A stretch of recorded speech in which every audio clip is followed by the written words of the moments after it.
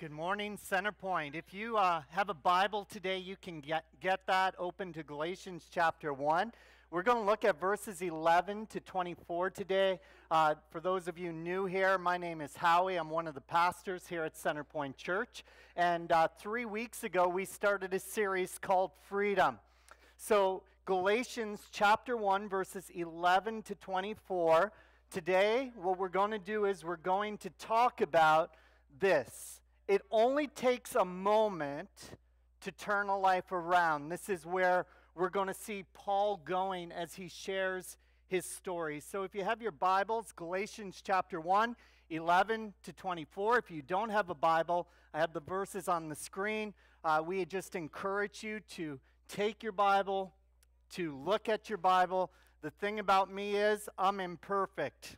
So sometimes as I read and as I preach, I mispronounce things, I missay things, and that's a fallen messenger. But God's word, that's infallible.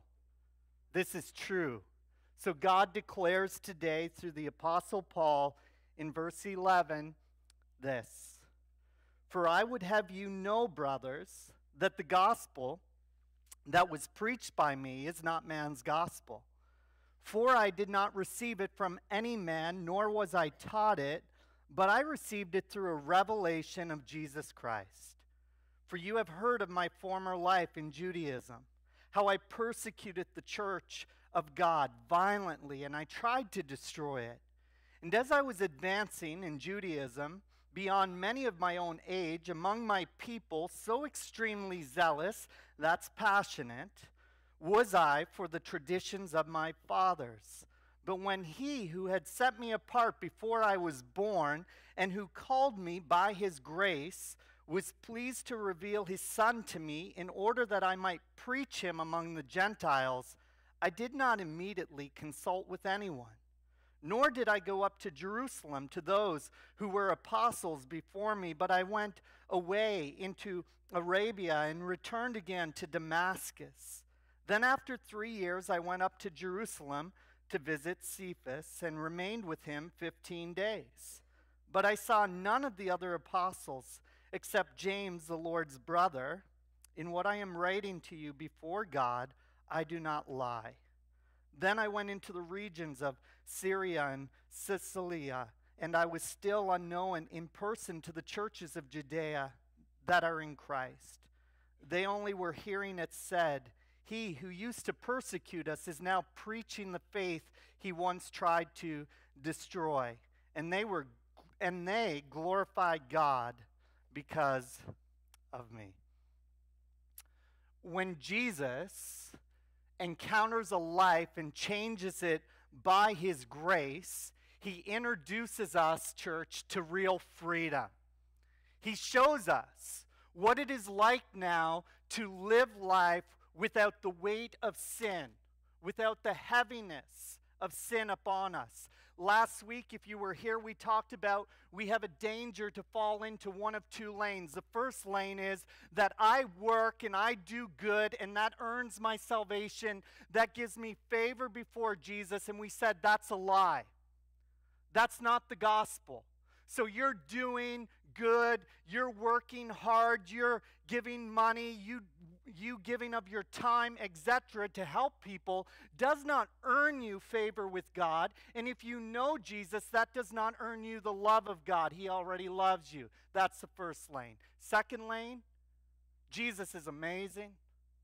That he would die on a cross for my sin, that he would rise from the grave for me. That's amazing. I like that. I want that. And then we acknowledge it, but then we live for ourselves. That's a false gospel as well. And these people go, "Grace, Howie, grace. God's a God of love. God's a God of forgiveness." And I go, "You're absolutely biblically right on. But if you've encountered grace, you don't use it as a license to live for yourself. That's where you become a legalist. Over here, you become a legalist because it's your rules, you're doing. Look at me, look at my behavior. Instead, here's what we're doing. We're calling people to the center. And we're saying, If you've been changed by Jesus, it's by his grace. And if his grace has changed you, you now live from that position of grace. Meaning this, if I'm over here, I'm doing not to earn his love, earn his favor, his salvation. I'm doing because I'm so blown away that he would save me by his grace that that's my natural response. I just love to serve Jesus because I already know who I am because of Jesus. If I'm over here, I go, no, grace doesn't permit me to do whatever I want. Grace came at an amazing price, an amazing cost. Jesus gave his life. So that does not permit me to sin and go, oh, well, he forgives. No, church.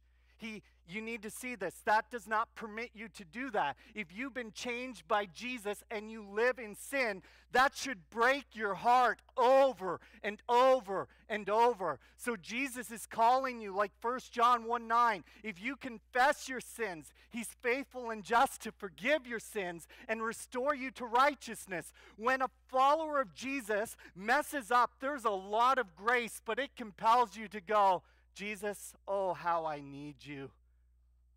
We're calling you to the center, that your identity is found in Jesus. And center point, if you are saved by Jesus, you're part of his mission. Here's why. When Jesus came, he declared that part of his mission is to what? Set the captives free. Here's what I see in the church so much. I see people proclaiming Jesus, acknowledging Jesus, but dragging around a chain. Meaning this, they're not free. They live in guilt. They live in shame. They don't know who they are. Their identity is all messed up because of the world and what the world is declaring. Instead, we need to get a refresher. Who does Jesus say I am? What's my identity like in Jesus? That's where the church needs to go. And get this, when you see this, it blows you away. God loves me because of what Christ has done. And I just go, wow. None of my doing, none of my effort. It's all about what Jesus has done. So far in Galatians 1, here's what we see. We see Paul defending his character because false teachers are trying to tell the Galatians Paul's message, it's not the real gospel. You need Jesus plus the Mosaic law. So Paul is defending his character. He even says in verse 10, where we left off last week, who do I live for? Do I live to please people, or do I live to please God? And Paul's saying this, if I really was a people pleaser, my message would be totally different. See, the gospel, if you haven't noticed, many times isn't very pleasing to the hearers. In our society especially. Because our society, here's what it's preaching. You're the champion. You're the winner. Do whatever you want and you'll succeed. That's a lie. It's a lie. You are not the champion. You are not the winner. Jesus is the champion.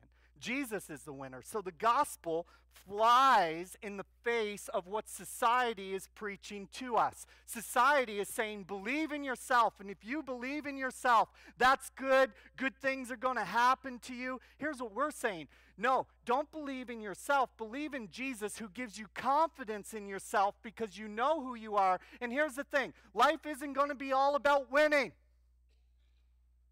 As you follow Jesus, there will be curveball after curveball that knocks you down. Here's the good news with Jesus. You don't have to give up.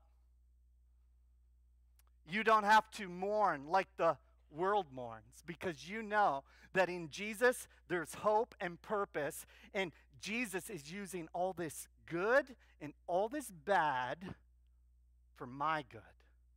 That's the gospel.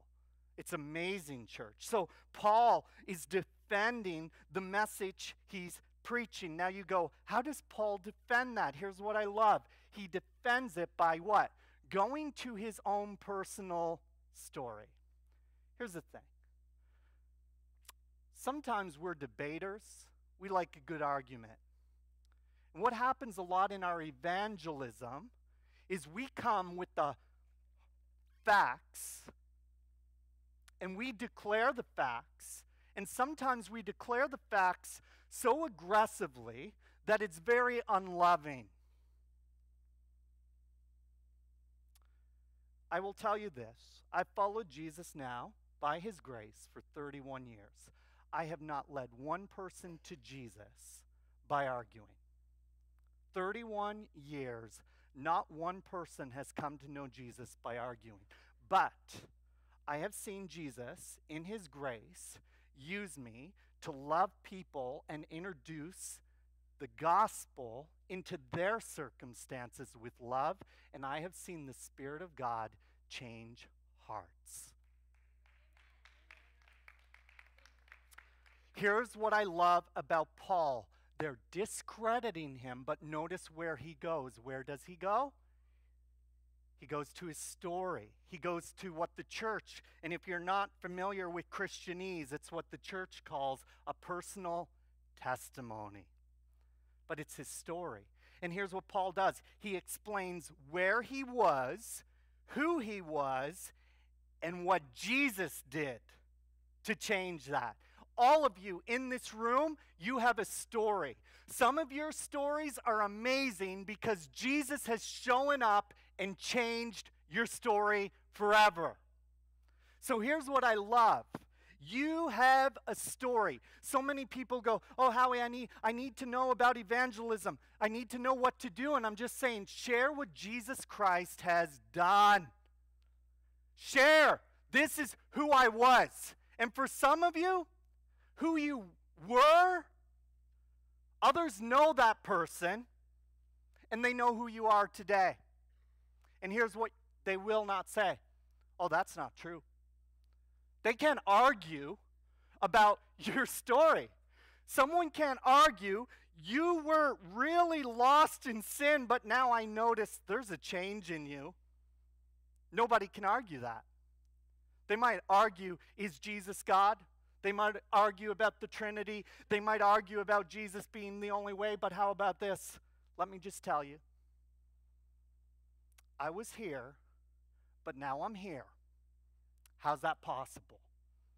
How's that possible? So Paul declares his story. In fact, Paul's story becomes his best argument.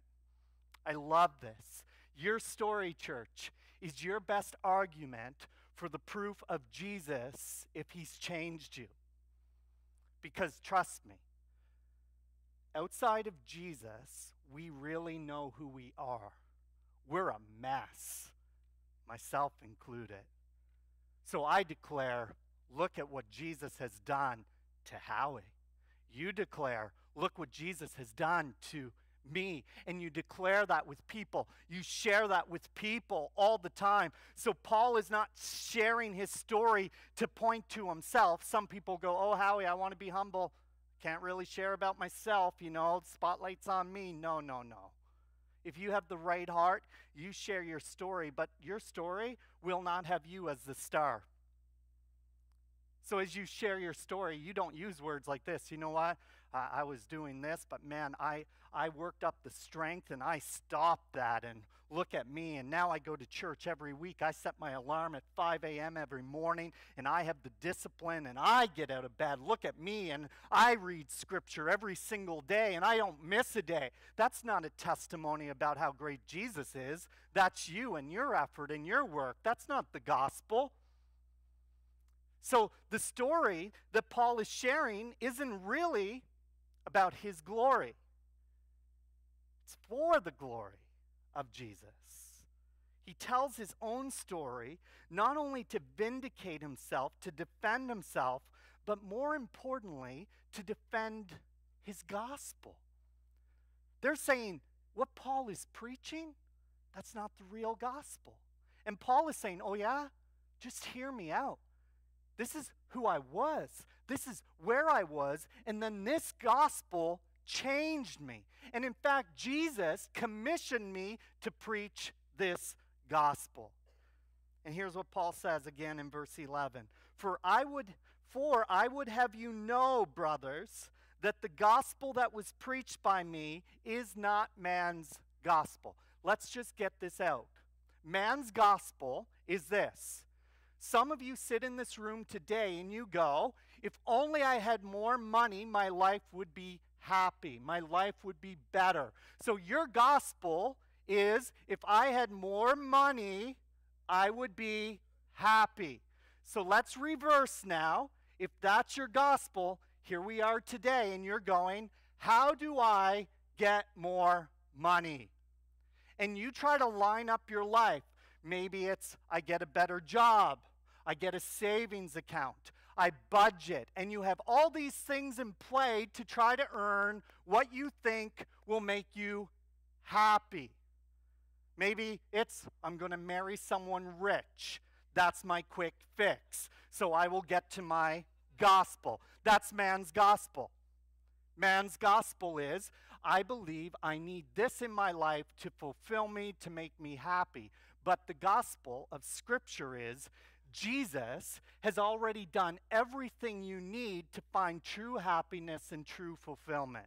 Now, some of you believe that, but you reverse back and you go, all right, now I need to read my Bible every day.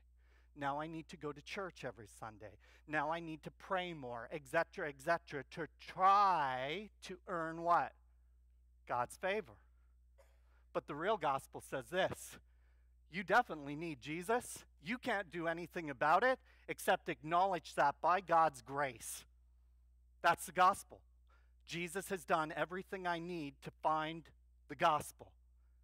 So man's gospel is what Paul is being accused of preaching, but Paul is saying, guys, if I was preaching man's gospel, my life story would be totally different. Verse 12, for I did not receive it from any man, nor was I taught it, but I received it through a revelation of Jesus Christ. Here's what Paul is saying. I was on my way to kill Christians, and then Jesus showed up. This is in Acts. It's his personal story. He was on his way to Damascus to deliver papers to kill Christians, and all of a sudden, Jesus knocked him off his horse. And he said these words, Saul, why do you persecute? Not the Christians, but Paul, why do you persecute me? And that encounter with Jesus changed Paul forever, because in that encounter, Jesus now commissions who's Saul, changes his name to Paul, and you are going to go preach to the Gentiles. Only God can do this. Only God can show up in one moment and turn a life around. Only God. Center point. Where Paul goes from here is not a string of, here, read this passage, see this text, you guys are wrong, I'm right. He just starts sharing his personal story. Verse 13, for you have heard of my former life in Judaism, how I persecuted the church of God violently, and I tried to destroy it. He argues that this divine gospel came from an amazing change, an amazing encounter with Jesus on his life. And now he starts to preach it. His story is his best argument. His transformed life is his best argument. That's where he's going. It's the most compelling case he can make for the truth of the gospel. This is what I love about it. We have Scripture, and I love Scripture, and we're to live from Scripture. But our lives are to be marked by what? Scripture. So the truth of the gospel should what? Play out in our life. The truth of Scripture should come forth in our life. People should encounter a Christian and go, there's just something different about that individual just by the way they do life. They should be able. And you go, oh, Howie, let's not judge. Here's what I'm saying. We never judge hearts, but we got to judge fruit all the time. What are you meaning by fruit? If someone is declaring they've been changed by Jesus and they're not living for Jesus, might I just say, shouldn't there be fruit? Oh, Howie, but I have a tree. My tree just doesn't grow fruit. And I go, what fruit tree doesn't produce fruit? If Jesus has changed you, I don't care. There should be at least a baby banana, a baby orange, a baby apple. It should be there. The blossom should be there. There is not, I'm a Christian, but I don't live for Jesus and I have no fruit to show. No, if I say, church, I follow Jesus and I've followed Jesus now by his grace for 31 years, you have all the permission in the world through Scripture to examine my life. Not my heart, my life. And you got to say, well, how is declaring Jesus? Does he really know Jesus? Well, let's examine. That's not judging. That's examining. Judging is this. Oh, Howie doesn't really know Jesus at all. He's not a Christian. No, that's for God. He knows the hearts of man. All right? So coming in here today, maybe you're not familiar with church, and your view of the church is, oh, all they do is judge. That's all they do. No. It's not all we do. And if we judge, the heart of it is that we're not judging to condemn. It's examining, okay, if you confess Jesus, your life should be showing that. That's the point. That's the point. The gospel changes your life. You're transformed so much so that you get to say what Paul says, my former life. If Jesus has changed you, you have this thing called what? A former life. It's there. You can't hide it. You can't dig a hole and bury it in. Like, I've seen Christians try to scurry all the time over this. Oh, yeah? Well, if you know Jesus, I remember what you did back in the 80s. And you go, oh, no, I didn't do that. Oh, yeah, you did do that. Yeah. But you go, yes, I did that. I did it. I was living for me. It was all about me. But guess what? Jesus changed me. Don't be afraid of your story. Some of you are so shamed and guilt-ridden over your past when Jesus has redeemed your past. When people need to know, hey, you were really a hot mess. You were. I remember you. I remember you at JR's in Charlottetown, where that sinful country music played and where people danced. I remember you.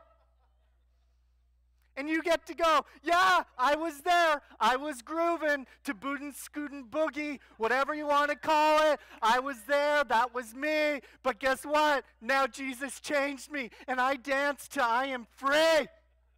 I'm free to run. I'm free to sing. I'm free to shout. Jesus is amazing. Yeah, you're right. That was me. That was my former life. Many of you, all of us who know Jesus, we have a former life. Don't try to hide it. Don't glorify it. But let people know Jesus rescued me from my former life. That's what people need to know.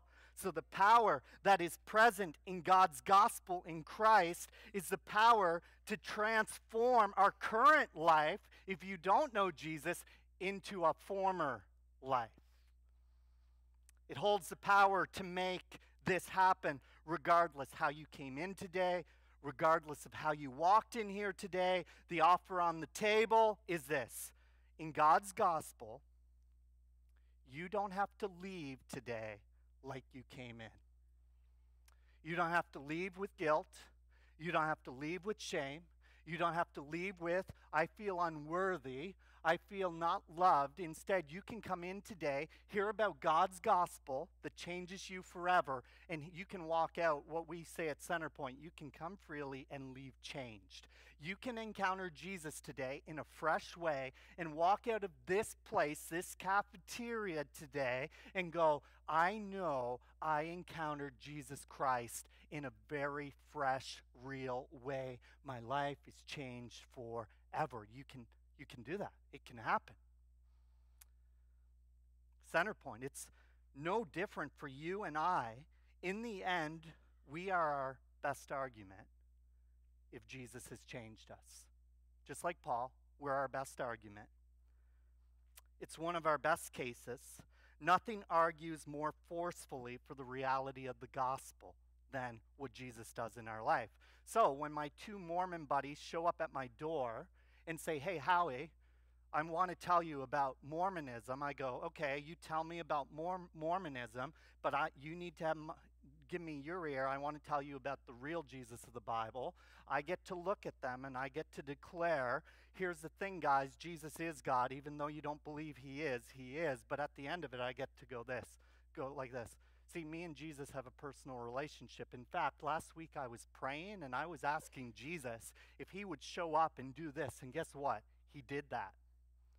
That's personal. He hears my prayers. He answers my prayers. He is a real intimate Savior. Me and him, we walk together. You guys need that. You need Jesus. Not a form of religion. You need an intimate encounter, relationship with Christ. So we're not on the same team because of our theology. But Jesus still loves you. Jesus wants to change your heart just like he changed my heart. So we are not afraid of different gospels, but we know that our story and what Jesus does in our life is the best defense we have. So church, our life is changed by the gospel. It's our best argument. Second thing, Paul, he was breathing threats and murder. Right now, I want you to think of someone in your life who you would go, humanly, that would be impossible if they came to Jesus. Because all of us have them. It could be a father. It could be a mother. It could be an enemy. It could be a son. It could be a daughter. And you in your mind have gone, that's impossible. Might I just point you to yourself?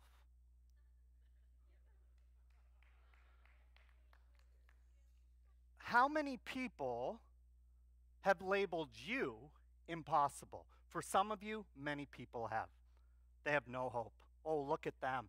Look at them. They can't make anything happen. And here's the thing, they can't. But Jesus can. See, Paul is a candidate before he became a Christian where the church would go, Paul, Saul, becoming a Christian, forget it. Impossible. Do you know why? Two factors. Number one, he's a devout Jew. He is driven by Judaism, following the laws, following the rules. The second reason why he would be put into that category is he's a persecutor of what? The Christian faith. So here's what Paul says, verse 14, "And I was advancing in Judaism beyond many of my own age among my people, so extremely zealous was I for the traditions of my father." Here's what Paul's saying. If you're having Bible trivia night, pick me. I'm number one. You want to win? I'm the guy. I'm above my peers. I'm advancing in religion beyond anybody else. And we would go, impossible. See, there's some people who are caught up in what we will call not true Christianity. But they're good people. They're living life. They're doing some good things.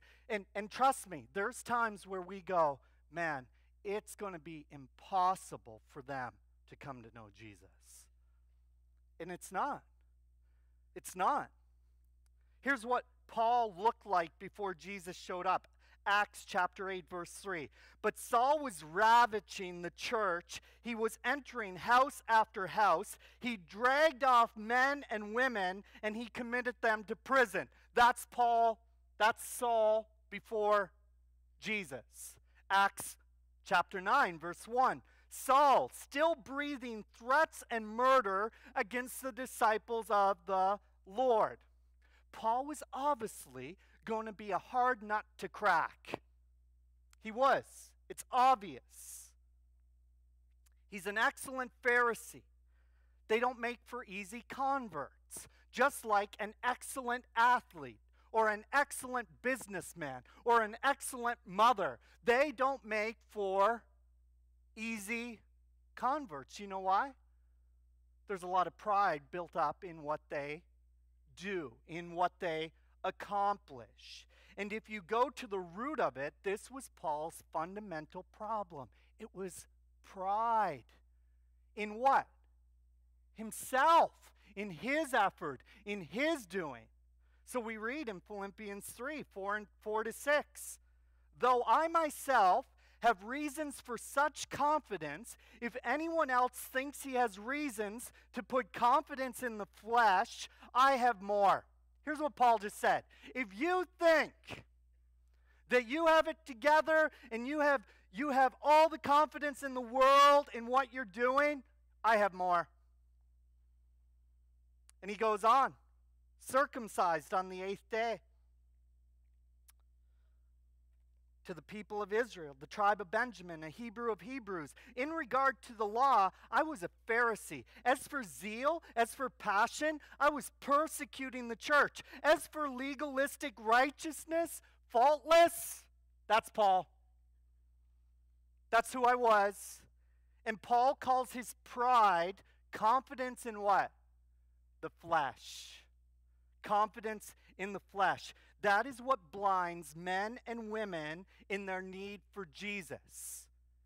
It's the number one thing that stands in the way, is that they have pride not in something or someone, but basically just in themselves. It's pride. That's too simple. Jesus dying on a cross, dying for my sin, simple. So they go on the track to earn it. For others, it's, oh, that's great, that's amazing, but I'm going to acknowledge it, but my pride is going to actually live for myself. Paul says, I had confidence in the flesh.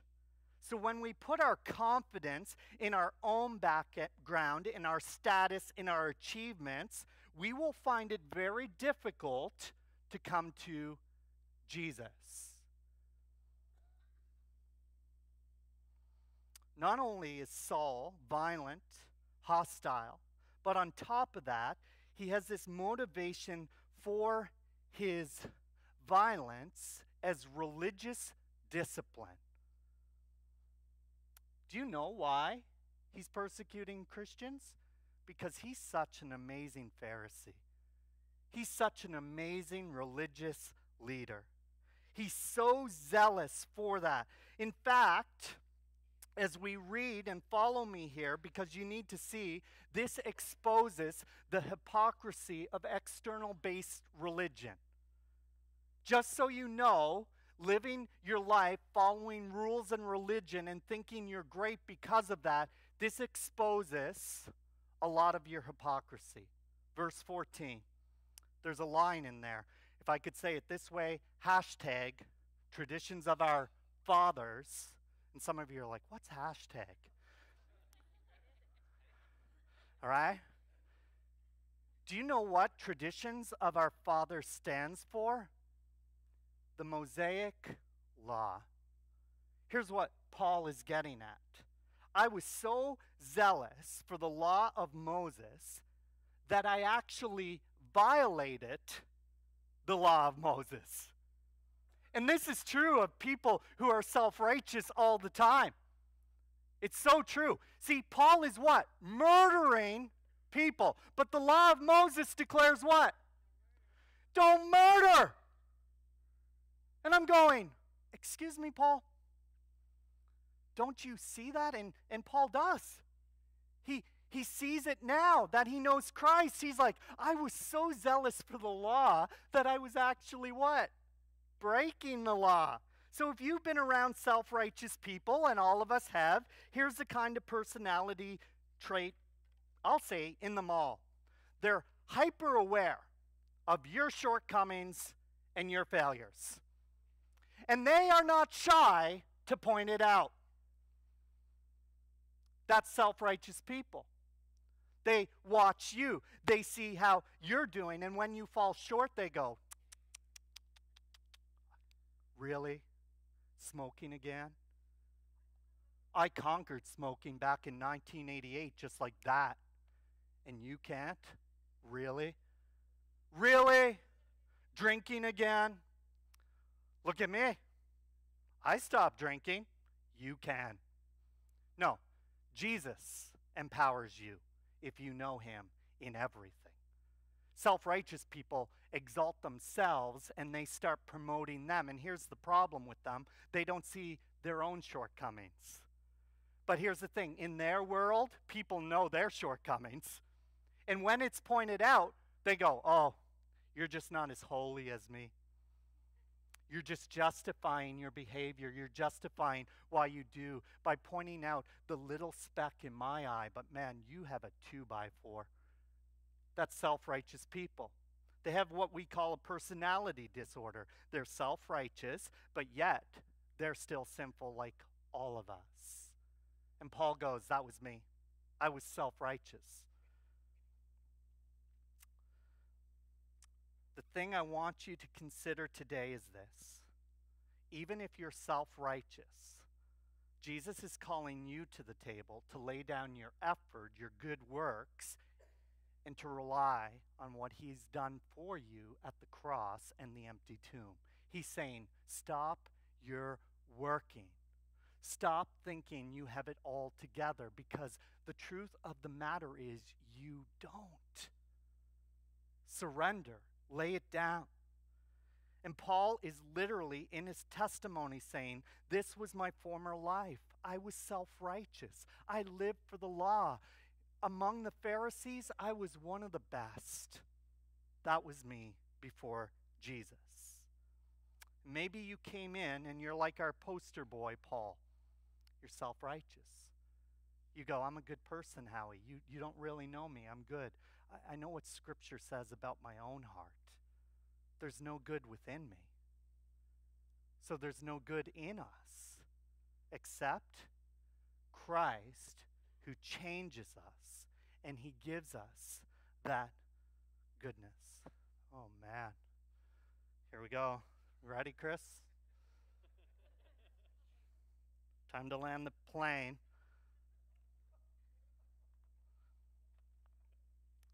Okay, here's where I'm going to go.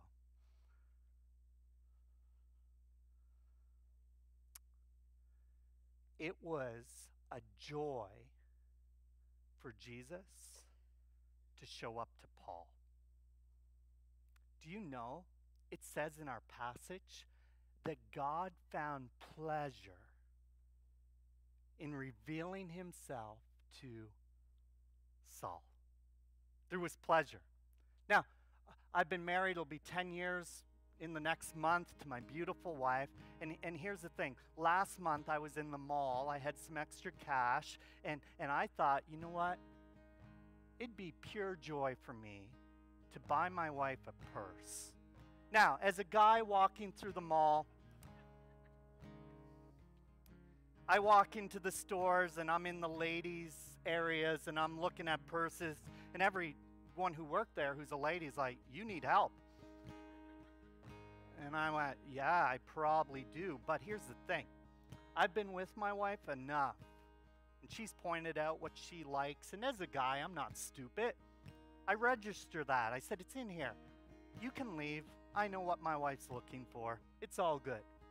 And I went and I picked out a purse and I was traveling home. And as I was traveling home in my truck, there was just joy within my heart.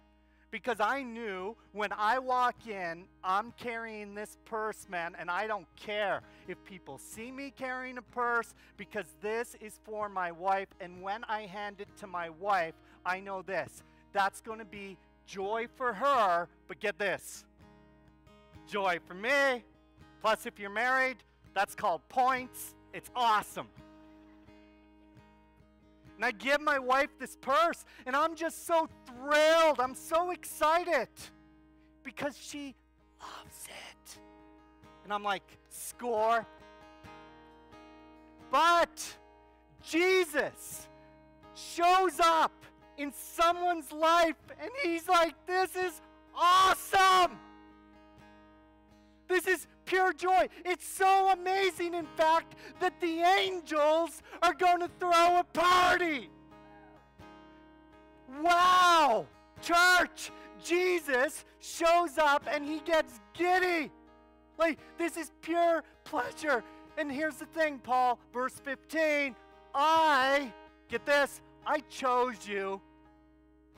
Before when? Before the foundations of the world. While you were in your mom's belly, I knew what you were going to do.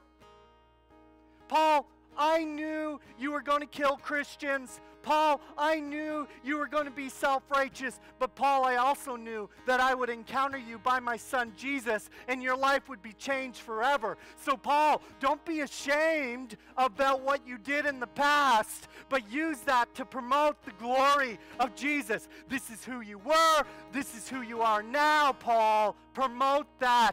Share that. That's the gospel. Out of darkness into light. Out of shame, washed clean. No guilt, church. You need to hear this. And Jesus is inviting people all the time to the table. Here's what I love. Some of you, you think you're here because mom brought you to church. She dragged you here. Some of you think, I think this is going to be one of the 6 Sundays I come to church today. And here, you think you're super sneaky. Can I just tell you that God is sovereign? That today, May 17th, 2015, God knew you would be in this place. And some of you go, but Howie, according to verse 15, what if I'm not called? What if God hasn't drawn me to salvation? Could I just point out the reality, the truth? Where are you today? You're where? In a church. Not only in a church, but you're in a church that is declaring, Jesus is my only hope. Jesus is my only way. Couldn't it be more obvious? I woke up today. I got a lot of things to do. Do you? I'm moving Wednesday. Boxes to be packed, right? We have a vow renewal coming up, another wedding to be planned. Planning the first one was big enough.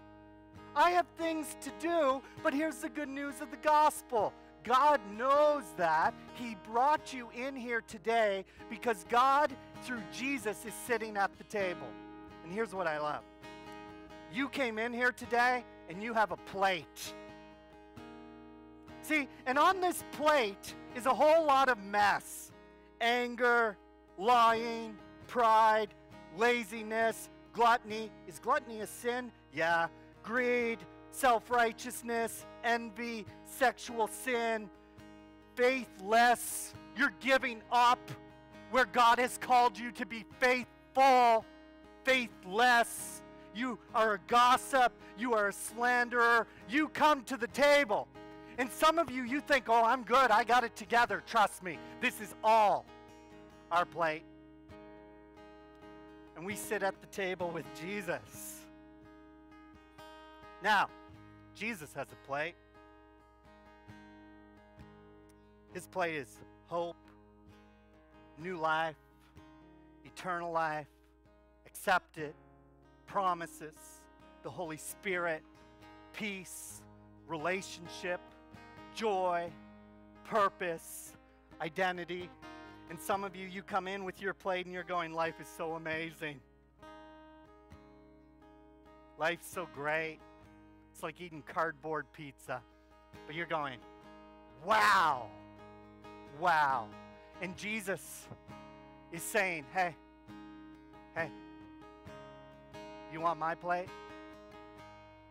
You want my plate? See, in a moment, Jesus can turn your life around. So here's what he does. He takes your plate and he goes, thank you. I already paid for that. It's called the cross. I knew no sin, and I became your anger. I became your lying. I became your lust. I became your stealing. I went to the cross, and I became that for you. Hello? Do you want my plate? And here's what Jesus does. He encounters us just like he did Paul, and he could do this for you today. Right now, you don't even have to say a prayer. Like, you could be sitting here right now and going, I want your plate, Jesus. I want your plate. Give me your plate. And you get his plate, and you're like, wow, I have hope. I have purpose. I have new life. I'm reconciled. I'm accepted. I'm forgiven. I'm home. I'm home. This is where I'm meant to be. And that doesn't lead you to go, oh, thanks, Jesus. Can I have my plate now? And I got these 2 plates, and I'm like, I'm going to live for my anger. I'm going to live for my greed. I'm going to live for my sexual sin. No, you give your plate to Jesus, and you're like, I'm all about holiness. I'm all about your joy, Jesus. I'm all about serving you for your purpose. Oh, Jesus, thank you for your plate. Some of you, you need that plate, no matter if you're self-righteous, no matter if you think you're good, no matter if you came in here a hot mess, you need this plate. And when you get this plate, here's what happens forever. You now live from that identity. Because of what Jesus has done, this is who I am. This is why I love saying, my name is Saint Howie. It is. Biblically, read Hebrews, I'm a saint. Now, people in Kings County know Howie. And they go, he's not a saint. And I go, you got that right. In my own efforts, in my own working, I am not a saint. But because Jesus has changed me, saved me, I am a saint. I follow Jesus. I live for Jesus. He's my pure joy. He's my hope. He's my meaning. He's the reason I got out of bed today to come here. It's Jesus, church. Always been Jesus. And Paul is saying, I'm not preaching a false gospel. Nobody taught me this. Nobody gave me this except Jesus. So the true gospel will always fly in the face of our selfishness, of our working, of us thinking, I got it together. No, you don't. And Jesus has the plate, and he's saying today. In fact, how did Paul come to know Jesus? A moment. Here's what I love. Some of you go, they're hopeless. They're living life inside out, backwards. They don't have a clue. But can I tell you this? Today, if Jesus wanted to, in his grace, encounter them, he would change them forever. Right now. And some of you, he wants to change you right now. And here's what I love. It's this. It's confession. It's Romans 10. If we confess with our mouth the Lord Jesus, and we believe in our hearts that God raised us from the dead, from Jesus from the dead, what happens? We will be saved. Brought from darkness into marvelous light. And if you've been brought from darkness, you don't go, oh, I missed the darkness. No, you're in marvelous light, and you're like, this is amazing. I want nothing more than this. Jesus, and only Jesus. He's enough, church. And here's what he gives you. Freedom. Freedom. I don't have to carry the weight of my past sin. I don't have to carry the weight of my family brokenness. I don't have to carry the weight of my mess. I can hand that all over to Jesus, church. What an amazing Savior. We're going to sing a song. I'm going to pray. But man, my heart is really saying, don't believe the lie that you got it all together outside of Jesus. I want you to sing this song, I'm set free, like free people. And how do you do that? It's only through Christ. I don't have a pill. I can't give you that. It's only through Christ. Here's my failures. Here's my weaknesses. Here's my successes. Here's my joys. But Jesus, take them. Take them. I want you. You are the one who gives me freedom. You are the one who sets my life on a path that just leads to godliness and righteousness. Jesus, I want you. Heavenly Father, I just praise you and thank you that you've given us the hope through your Son, Jesus. God, I even thank you today as a messenger, as I've studied all week, and I didn't get to a lot of things, but I thank you that I got to Jesus. God, right now, I truly believe that in a moment, you want to turn lives around. I pray as we sing this song, through the power of your Spirit, you will set people free from themselves. God, I pray that today will be the day of salvation like you declare in your word. I pray for the Christian who's acknowledged you with their lips, but their hearts are far from you. Call them back to the cross. Let them rise up and sing, I'm set free. It is for freedom. It is for freedom that I've been set free. Praise you, Jesus. Thank you, Jesus. Amen.